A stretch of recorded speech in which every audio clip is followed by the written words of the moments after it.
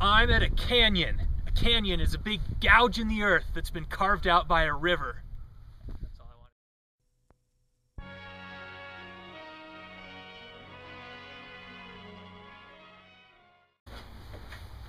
Now when I say a canyon is carved out by a river, let me show you what I mean. Here I've got a canyon in a box, and this sand represents rock, and this water represents, well, water.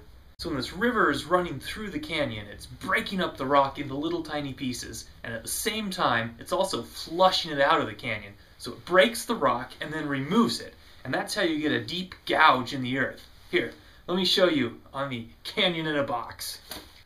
So there it goes. We have water acting as an erosive force, and it's picking up little particles of sand and it's flushing them out, and it's starting to form the canyon. The canyon's starting to take the path of least resistance.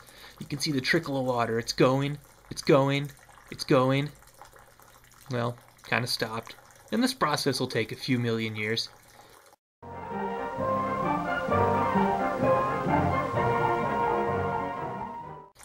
And it's going. Come on, little water. Go, do your thing. Erode.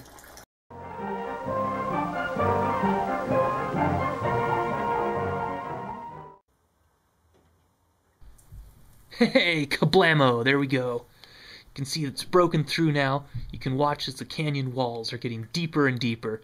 And you see the stream of water coming out is flushing out a lot of sand with it, and the sand is piling up at the end of the canyon. That's exactly how a real canyon forms. The water flows and it breaks the rock apart and it carries the rock out of the canyon and it makes that little ditch. Ah, it's a beautiful thing. And if we keep pouring more and more rainwater through, the canyon gets deeper and wider. Let's take a look at exactly just how it can get deeper and wider. There are a lot of different ways.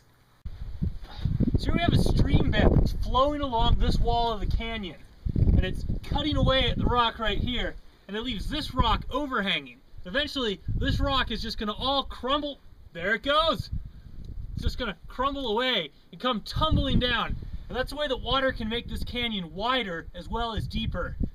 Just like this. This rock used to be attached to this rock up here, but it got undercut and it fell. Cool! Sometimes it gets really windy in the canyon. And when it gets windy, it picks up sand. And the sand flies against the wall of the canyon. And once it's flown against the wall of the canyon, it chips off little teeny tiny pieces. That's another way that erosion happens and the canyon gets bigger.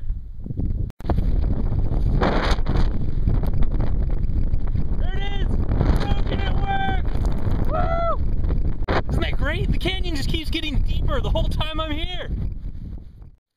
Ah, check out that river. That's erosion in action. Now, not only does the water serve to break up the rock into little tiny pieces, it also carries the rock out of the canyon. See, when rock's in little teeny tiny pieces, it's called sand or silt. And that gets mixed up in the water, and the water carries it out, where it eventually flows all the way to the ocean. Here, let me show you what I'm talking about. See this bag of water? I just pulled it out of the river. You see it's really cloudy. That's what you're seeing is all the sand and the silt, all the little tiny pieces of rock. They're kind of floating around in the water.